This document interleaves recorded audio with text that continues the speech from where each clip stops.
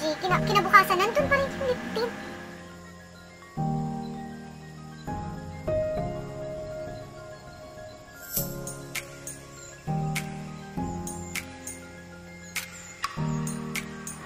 Hi! Welcome. In today's video, I am just going to film a get ready with me kind of video. So, may lakad ako ngayon. I was invited to a lunch. Anyway, I am also going to review this lip tint. Like, I have not tried any lip tint that lasts me after a meal. Like, ayoko talaga nung lip product. Pinaka-ayoko. Or, basically on everything. Ayoko sa product na natatanggal after a meal or madaling matanggal. I'm all for everything long-lasting. I love setting sprays and stuff. Like, everything that would make anything last on my face. Since this is a get ready with me video, I'm gonna start off with my moisturizer. Although I'm not gonna put on some face makeup like foundation or BB cream on my face, I decided to put a voiceover instead in this video because of the noisy background. Umaga kasi ngayon, so maraming nangyayari sa bahay namin. So, maingay talaga sa labas. Then, I'm just doing my eyebrows here as usual kasi kilay is life. Kahit di tayo mag-makeup, kilay is life pa rin. After doing my eyebrows, I will just spray some setting spray all over my face just to ensure that my eyebrow powder won't move throughout the day. Then I will just put lip scrub. This is also another technique to keep your lip products last and stay on your lips all day long, and for its smooth application also. Hi, so let's get to the review of on these. This is the Tony Moly Picky Bicky NML tint. According to the sales lady there, this is a gel type daw. But di ko na i-discuss yung properties or ano siya na product. But for me, this is the best lip tint ever. Like, I swear by this because unang-una, ito lang talaga yung lip tint na naglalast after kong kumain. Like, the first time I used this or I discovered this is through a friend. Yung shade na pinatry niya sa akin ay yung reddish orangey, ganon. Maganda, and I will try to place picture here, dito. Tapos kinagabihan, paalis ako pamuntang Cebu. So before ako malis, naligo muna ako, nag-toothbrush and everything. As in, nakarating na ako sa Cebu, mga beshi. Kinabukasan, nandun pa rin yung lip tint. Sabi ko, grabe, ibang klase kumapit tong lip tint na to. So, let's start. I believe this has 6 shades all in all. But, yung kinuha ko ay 3 lang. Like, number 1, Heart Attack. Number 4, Catch It. And number 5 ata to, Cheerful. Napili ko tong 3 kasi sa 6 na shades, meron siyang very light na pink.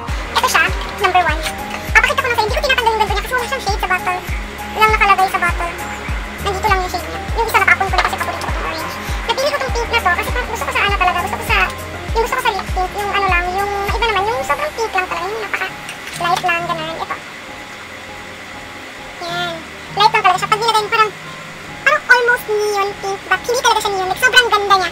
Kaso nga lang, hindi ko maswatch sa lips ko kasi hindi siya natatanggal. So, if mag-swatch ako, kailangan ko gawin ng sunod-sunod na araw. But hindi ko magagawa yun as of now. Tapos, yung pangalawa kong nakuha is itong Catch It number 4. Ito ay red siya. Dark red. Like, tingnan nyo, oh. Dark red. Almost blood na siya. Dark na dark. Super dark. Kaya ko ito nakuha. Ay, kaya ko ito pinili na shade na to. Yan. Red. Dark pink to. Tapos yung last ay orange. Sobrang orange niya. Like, pwede naman siya neon na orange. Pero orange siya. Kaya talaga ako bumili kasi gusto kong orange kasi wala lang. Unique kasi na lip color. Yan, oh. Unique na lip color yung orange. Yan.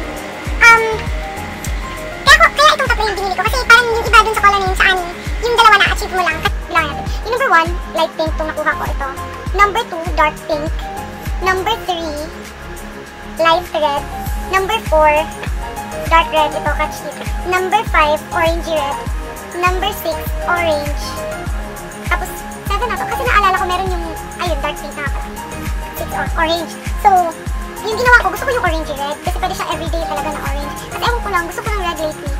Pero, sabi ko, this cost me 249 each nga pala guys. Sa Tony Moly mismo. Gusto ko talaga yung reddish pink. Pero, sa tatlong to, feel ko, ma-achieve ko yung lahat. Like, pag gusto ko ng dark pink, i-mix ko lang tong light pink na nakuha ko tsaka itong red. Tapos, kung gusto ko nung orangey red, meron naman akong orange dito, tapos meron akong red. So, parang, di mo na kailangan bilhin lahat, pero nakuha mo yung variety ng shades.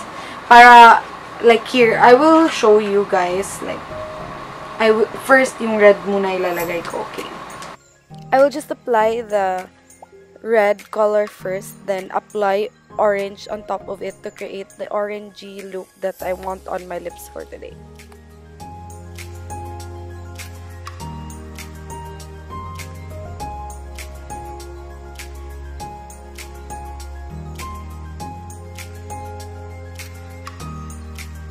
Ayan. So, with this, na-achieve ko na yung orangey red. Ito yung bet ko eh. Lagi ko itong pinag-mix every time I use it. Na-achieve ko rin yung gradient. Na-blend lang ako using my fingers. Ayan.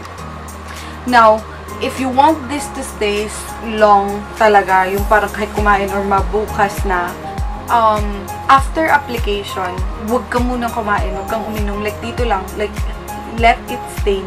Para kasi siyang nagsistain. Like, dumidikit yung color. Like, yung color tumatransfer mismo sa skin ng lips mo. Kaya, huwag mo munang galawin.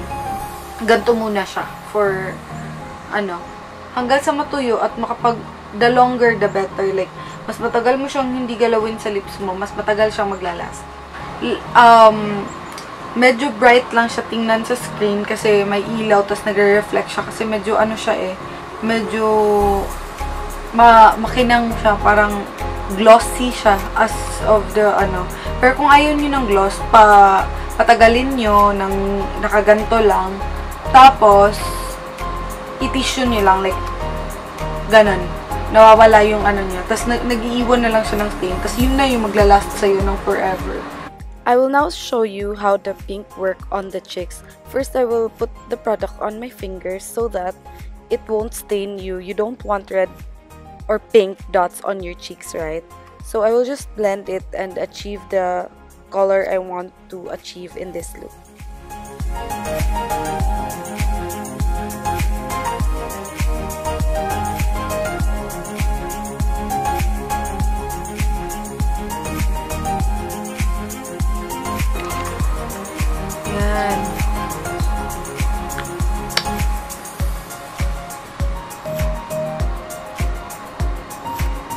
Orangey pero red. Tingnan nyo din tong sa ko.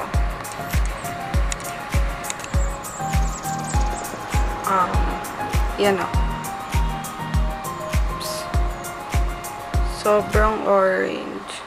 Like, itong nasa orange talaga siya. Tapos yung napaka-light pink nito. Maganda din to, guys. Ito naman red, ito orange. Ayan, so, yun lang.